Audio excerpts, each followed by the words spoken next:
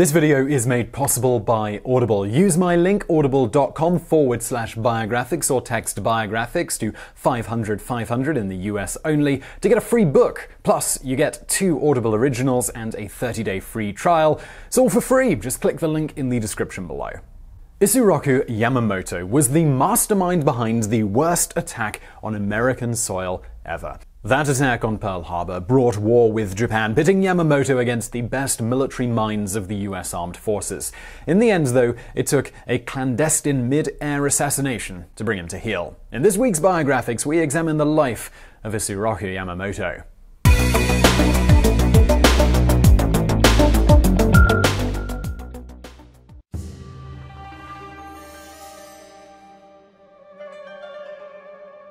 Yamamoto was born as Takano Isoroku on April 4, 1884, in the town of Nagaoka on the island of Honshu. His father, Takano Sadayoshi, had been involved in an unsuccessful samurai-led rebellion against the imperial government back in 1877. The government's subsequent crackdown on the samurai made it difficult for Takano to find work, and he was forced to move all over Honshu trying to secure a job. After returning to Nagaoka, his wife died, and soon after, he married his younger sister-in-law. Together, they had 3 children. The youngest of these was Isoroku. The name means 56, which was his father's age when he was born. Takano was an educated man who, when he could find a position, worked as a schoolteacher. He passed his appreciation for knowledge on to his children, the most gifted of whom was Isoroku. The boy saw education as the route to breaking the cycle of poverty that was his lot in life.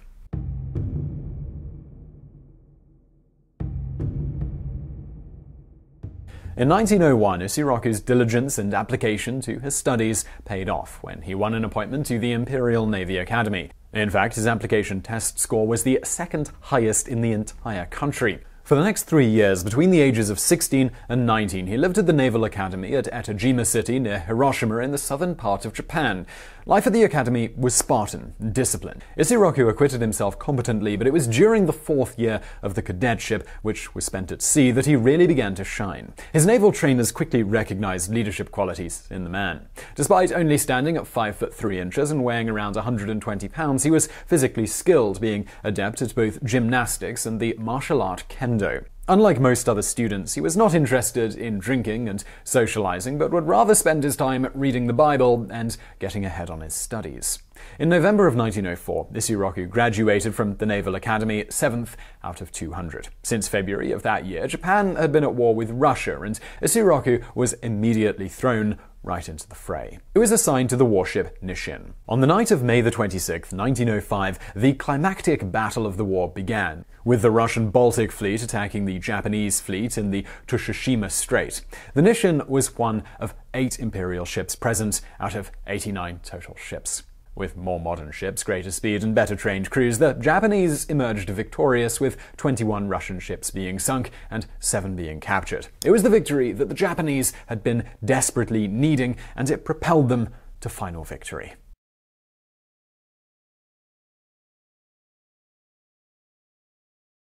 However, for Isoroku, the price for victory, it was dear. One of the gun barrels on board his ship had burst, with the shrapnel flying everywhere. He caught a large piece of metal in the thigh, and dozens of smaller fragments peppered all throughout his lower body. In addition, 2 of his fingers were hanging by just a thread. He was evacuated to a hospital and did not return to duty until August 5th. Still, he was recognized for his bravery in this first test under fire with a letter of citation and personal commendation from Admiral Togo. After recovering from his injuries, Isoroku served on 3 ships. On one of them, he traveled to the west coast of the United States, giving him his first American interaction. In 1908, Isoroku completed a basic course at the Naval Gunnery School, going on to graduate from the advanced course in 1911. He then spent time on a battleship before attending the Naval Staff College in 1913.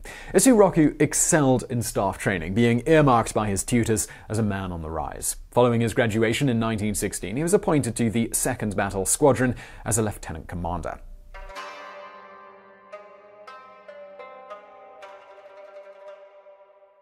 It was around this time that Takano Isoroku became Yamamoto Isoroku. With both his parents having died in 1912 and having older brothers, it was clear that Isoroku would never come to head the Takano clan. Yet the Yamamoto clan was in need of a new male heir. The clan saw the rising young naval officer as the perfect fit. This adopting of a man into a family in order to serve as the male heir was quite a common practice, and it was accepted by Isoroku. However, it required that he find a wife and have sons to continue the Yamamoto name. It was at the age of 34 in 1918 that Isoroku entered into an arranged marriage. A few months later, in 1919, he was assigned to the United States to take up an assignment as a naval representative. He spent a month at Harvard University studying the English language. He then continued to study independently to master English while also learning all he could about the oil industry, which was vital to the operation of an efficient navy. While in the US, he also picked up a penchant for gambling, at which he proved to be quite successful. In fact, he undertook a tour of Mexican oil fields, which was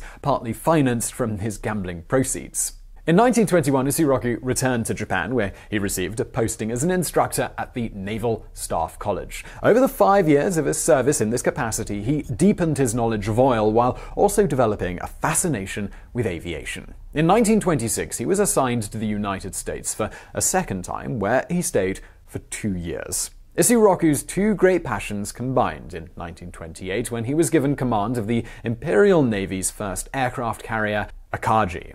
He retained this post for a little over a year. Within that time, he developed a strong bond with the men under his command, who greatly admired their strict but fair commander.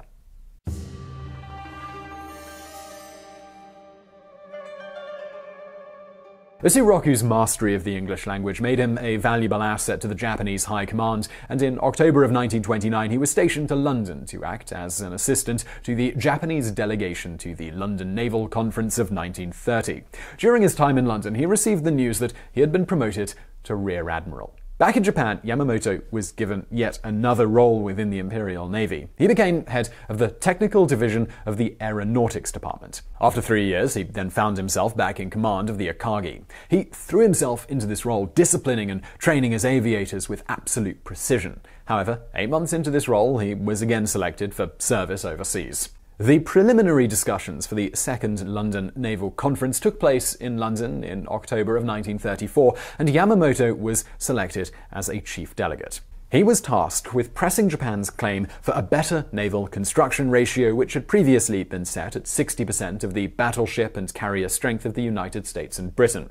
Despite his own personal misgivings, he proved to be the right man for the job. His opposition negotiators from Britain and the US were impressed with his intelligence and his reasonableness. He put the demands from his government on the table, which were for naval parity with the other two powers. This was never going to be acceptable to the Brits and the Americans, and Yamamoto, he knew this. The negotiations, they went nowhere, and the conference broke up without resolution. Even though he had not been able to achieve his government's ambitions, Yamamoto's prominence at the conference had made him internationally famous. Yet, when he returned to Japan, he faced a period of stagnation, which was very troubling to him. In fact, he seriously considered at this point resigning from the Navy.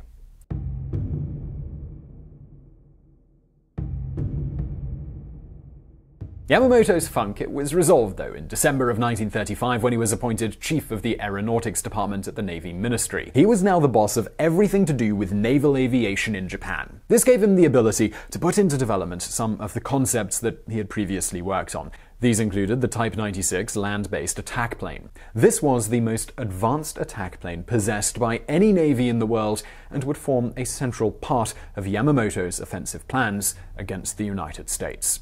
Now, on February the 26th, 1936, there was an attempted military coup in Japan. The nationalistic government placed Admiral Nagani Osama as the new Minister of the Navy. Yamamoto accepted the position of Vice Navy Minister. He set about reinstilling a lost discipline in the Navy's command, dismissing those who didn't meet his standards. He also actively worked to prevent the Army's push towards war.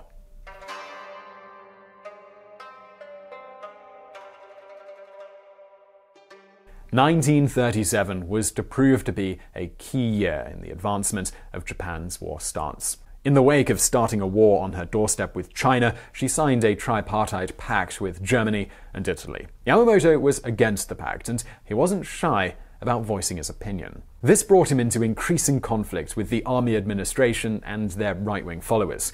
He received numerous death threats. These didn't faze him, and he appears to have accepted that sooner or later he would simply be assassinated. A crisis occurred in 1939. This was when the Germans signed a non-aggression pact with Russia, the traditional enemies of the Japanese. On August the 23rd, the entire Japanese cabinet resigned, resulting in Yamamoto's loss of his position as Vice Navy Minister, along with his superior, Navy Minister Yanai. Before leaving office, however, Yanai had appointed Yamamoto as the Commander-in-Chief of the Combined Imperial Fleet. Yamamoto was a highly experienced commander, and he had the respect of his men. He was seen as a pacifist at a time when the country was marching towards war. However, he threw himself into the position with his usual gusto, pushing aside his own reservations and stepping up training and preparation for the coming conflict. By the end of 1940, the pro-German factions within the armed forces were driving the country towards a conflict with the United States. Though personally opposed to taking on the US, Yamamoto began planning for such an eventuality. He was adamant that the only chance for success against America lay with a massive surprise attack that would take out the American fleet, followed up by the blitzkrieg-like tactics that the Germans were using with such positive effects in Europe. He repeatedly stated that if a war was to be won against the United States, it had to be completed within 6 months. Otherwise, the economic and manpower advantage of the Americans would inevitably prevail.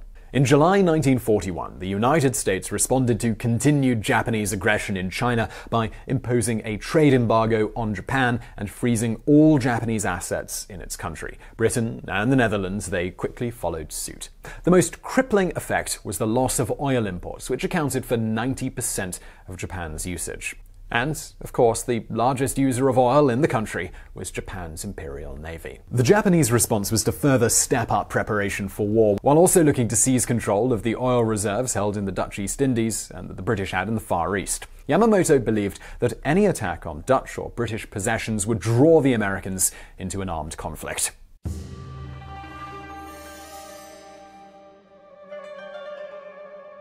It was at this time that Yamamoto formulated the plan for a decisive preemptive strike on the American naval base at Pearl Harbor in Hawaii. He believed that such a crushing blow would destroy American morale and lead to a negotiated peace settlement. The plan was risky, and many officials were opposed to it. It speaks volumes about Yamamoto's prestige and influence that he was able to push the plan through to a final approval. The plan was actually rejected by the Navy General Staff several times, but finally Yamamoto had to put his foot down. As long as he was Commander-in-Chief, he told his commanders the Pearl Harbor attack would go ahead. He then went to the Naval General Staff and told them that unless the plan was approved, he and his entire staff would resign.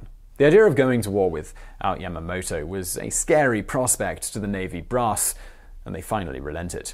Yamamoto's plan for Pearl Harbor was to sink as many battleships as possible. He saw the battleship as the symbol of American naval superiority and figured that the sudden loss of the majority of their reserve would destroy the American fighting spirit. However, Staff Air Officer for the 1st Air Fleet, Minoru Ganada, felt that it was more advantageous to concentrate on sinking American aircraft carriers. In the end, a compromise was reached. The first wave of the attack, comprising of 40 torpedo planes, would be directed at 2 carriers.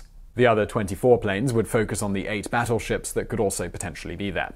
Another 50 level bombers were to head for Battleship Row, where most of the battleships were expected to be berthed. Meanwhile, 54 dive bombers with escorting fighters were to attack the oil fields on Oahu. The second wave of the attack was to comprise 81 dive bombers and was intended to finish off the cruisers, with their bombs being too small to damage the battleships.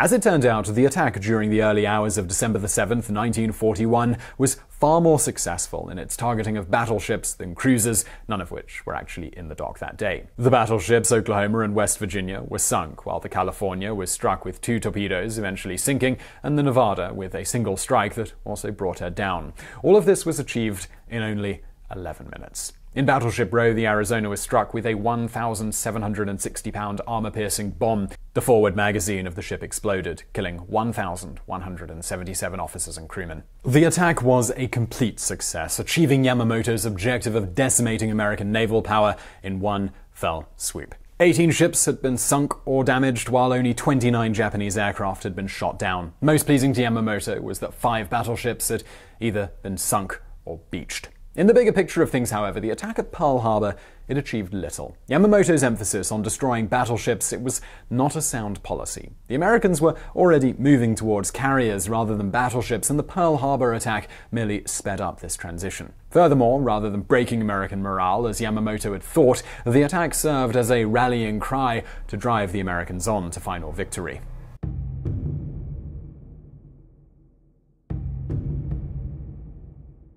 With the United States' declaration of war against Japan on December 8, 1941, the Japanese had to devise a strategy to overcome this far greater power. It was decided to fight a defensive campaign where the Americans would be drawn into the Pacific East and worn down to the point of accepting a negotiated peace settlement. Meanwhile, the Japanese would occupy key territories in the Asia-Pacific, moving down into Australasia and the Central Pacific. Yamamoto believed that when Singapore was taken, the time would be right to sue for peace.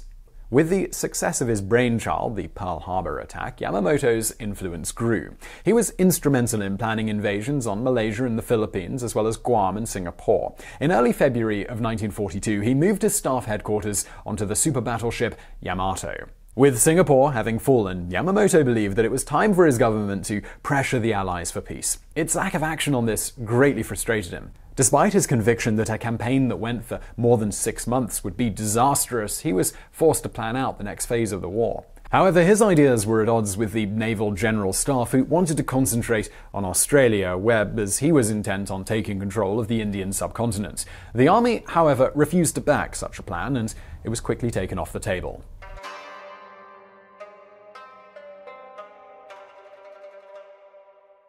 The first major setback for the Japanese occurred with the Battle of Coral Sea between May 4th and 8th, 1942, which successfully halted the Japanese invasion of New Guinea.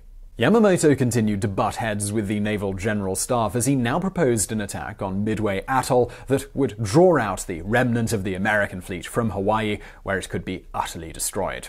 Resistance was stiff, with General Staff members pointing out that Midway was too close to Pearl Harbor and too far away from Japan. Yamamoto now used his old tactic of threatening to resign, and he got his way again.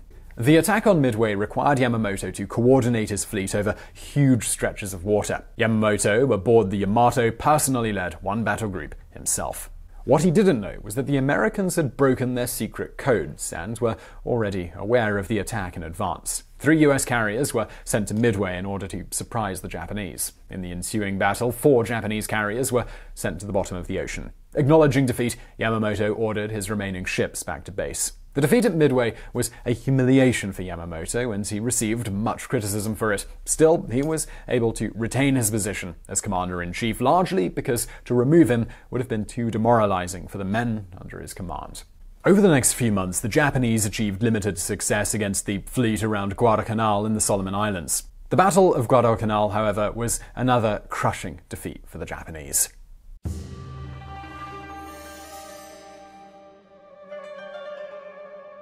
In the wake of Guadalcanal, Yamamoto set out on a morale-boosting tour of Air Force bases across the South Pacific. On April 14, 1943, a message which announced his exact itinerary en route to a base in the Solomon Islands was intercepted by US intelligence. This presented the Americans with the perfect opportunity to assassinate the Japanese naval commander-in-chief. It was a risk in that it would betray the Americans' ability to break Japanese code, but Yamamoto was seen as such a big fish that it was deemed worth giving up this intelligence. A plan, nicknamed Operation Vengeance, was put into operation with the objective of killing Yamamoto. 18 US fighter pilots were chosen from the base at Guadalcanal to participate in the operation. 14 of them would provide cover at around 20,000 feet, while 4 others formed a strike force to blow Yamamoto's plane right out of the sky. The attack, it was set for April the 18th. That morning, there was not 1, but 2 G4M1 Type 1 Betty bombers, along with 6 A6M0 fighters to provide escort in Yamamoto's fleet.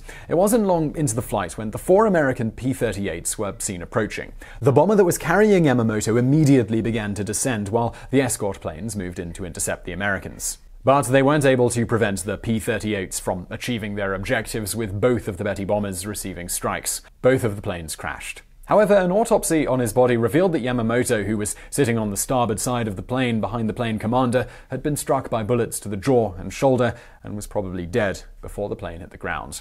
Yamamoto's body was found later that day. It had been thrown from the wreckage, still strapped to the seat.